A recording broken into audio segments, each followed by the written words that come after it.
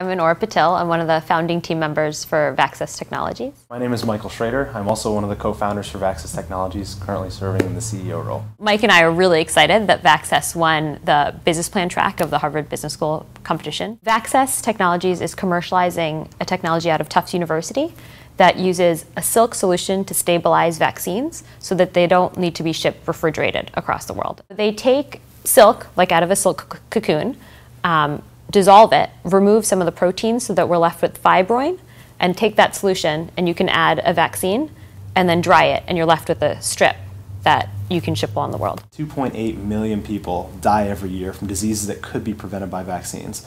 To put this in contrast, diabetes kills approximately 1.3 million and HIV kills approximately 1.8 million.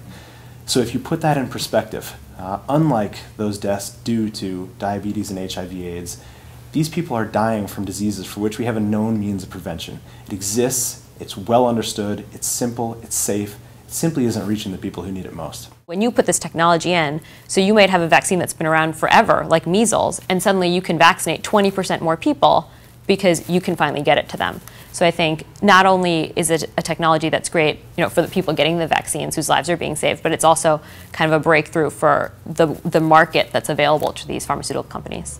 Most of the world's vaccine manufacturing is controlled by just a couple of companies right now. They're your big names, your Mercks, your Pfizers, your GlaxoSmithKlines, and essentially they are the ones attempting to get their vaccines to people in these developing parts of the world.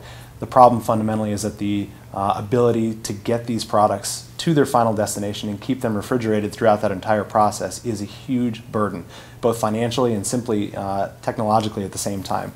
So ultimately what we're trying to do is partner with those pharmaceutical companies to get our technology into their current manufacturing process so the end product they're producing is thermostable and can be delivered to those people without any concern for keeping it cold throughout that delivery process.